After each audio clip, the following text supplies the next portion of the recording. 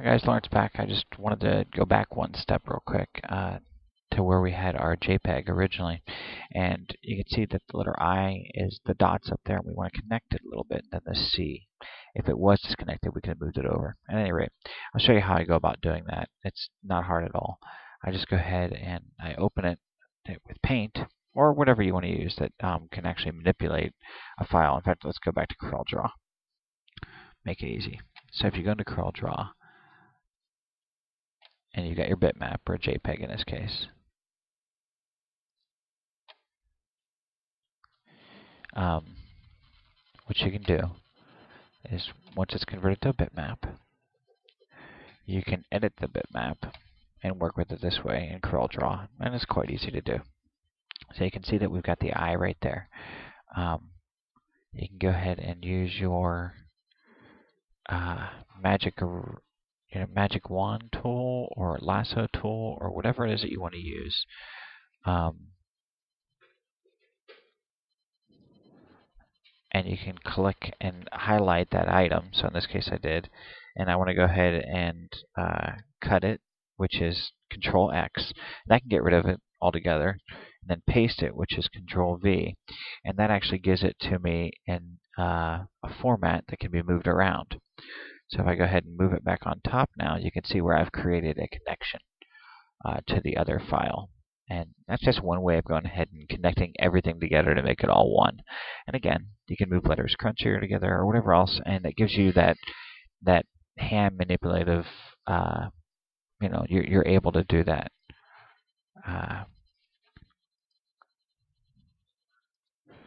So you can see where it's gone ahead and it's moved it down, which is great. And then when we go in and convert it back to bitmap so it's usable, and then we outline trace logo,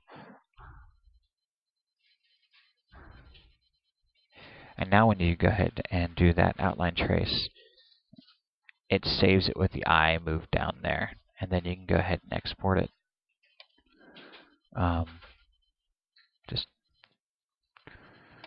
And it's done that way. So now, show you how you manipulate this in Designer. So you got your blank board in Designer. You're going to go up here to File, Import, Import DXF file, and Import DXF, and then find the file that you just did. Now, the one I did with the eye dotted moved down, that was Graphic 1, or the other one's called Cartwright. Either one will work. I think the one that we cleaned up the most was named Cartwright, so I'll go ahead and use that one. And you can see what it does is it brings that DXF file that you exported from CorelDRAW into the DXF importer. Now, at this point, you can go ahead and move it around if you want to, or do whatever you need to. Auto Connect is pretty nice because it actually, makes sure that you're using closed loops on this thing. But in this case, I don't really need to because I used a pretty clean file. So I can go ahead and add my new board to draw the board around it and hit Finish. And it's created my vector splines. Now, in some cases, you're going to be left with a lot of things like little, onesies and twosies all around here. And you can usually just delete those because you just want that one line around everything. And this created that nice, clean, single line by smoothing things out. So now I can go in and, copy it. Go into my new, however big I want it to be, and hit Paste.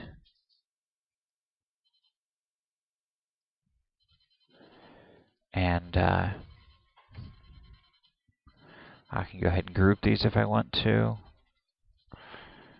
And that lets me go ahead and manipulate things around so that these are all individual vectors, which is nice. So now what I can do is select the outside one. And in fact, if I really wanted to, I could do that too. But again, select the outside one, and then I can go into Cut Path. And it's using the 1/8 inch cutting bit. You can see now it's cutting on the inside. So I want to flip the cut so it cuts to the outside of that line. I want to use at least 3 tabs. I like my tabs to be big again. I just better safe than sorry. And then for me on MDF especially, I like a 0.20 max cutting depth. It keeps me from having any vibration at all with my tool, which is what I really want to do. I want to cut down on the possibility of damaging it. It takes a little longer to do it this way because you're doing the 4 passes to actually cut this thing out. I've done them in 3 before, and it doesn't really hurt anything, but like I said, better safe than sorry. And then hit accept, and you can see that cuts out the outside. So now we can go ahead and select our inside bits, and go to Tools, Cut Path. And these ones we want the cutout to be on the inside of the line. And again, don't forget your max pass depth. That's really important. Otherwise, you really take the risk of breaking your bits. And you can change the inside if you need to. 3 tabs is fine, and in fact, 2 tabs is probably fine on these inside ones. And hit accept. And again, this is the one that we hadn't done the eye on because it was the most smooth one. And that's it. There we go. I don't have my card. It's in my machine right now, where I would show you how long it'd take to cut this out. The other ones were about 20 minutes or so. I'm quite happy with this method of doing things just because it creates a nice, smooth, and consistent cutout without any doubt at all what's going to happen with the machine. So thanks again, guys. I hope this was informative. I hope you learned from it. And again, thanks again, Bud, for being the inspiration for these things. And